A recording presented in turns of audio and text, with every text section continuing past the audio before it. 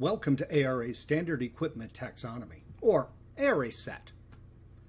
ARA set is a taxonomy consisting of 3 levels.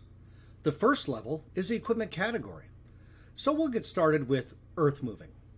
The second category, or equipment type, and let's look at mini excavators.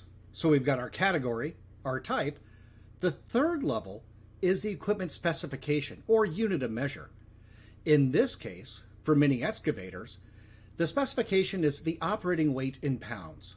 So we've got some ranges of 0 to 3,999, 4,000 to just under 7,000, and so on. Now it's important to note that these units of specification change based upon the equipment that we're looking at. Sometimes it's horsepower, sometimes it's cubic feet per minute if we're talking about compressors. Sometimes, as we've seen, it's operating weight. And for lawn and garden, it may be the width of the mower or aerator. Let's look at another example. Let's go to mobile elevated work platforms and scissor lifts electric.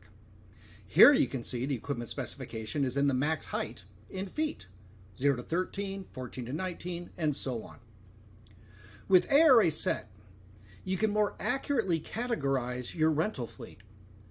And when that's done, your reporting can be much more precise. Let's say you're looking at usage or maintenance. And that's whether you're basing it upon your own information or metrics that have been shared throughout the rental community.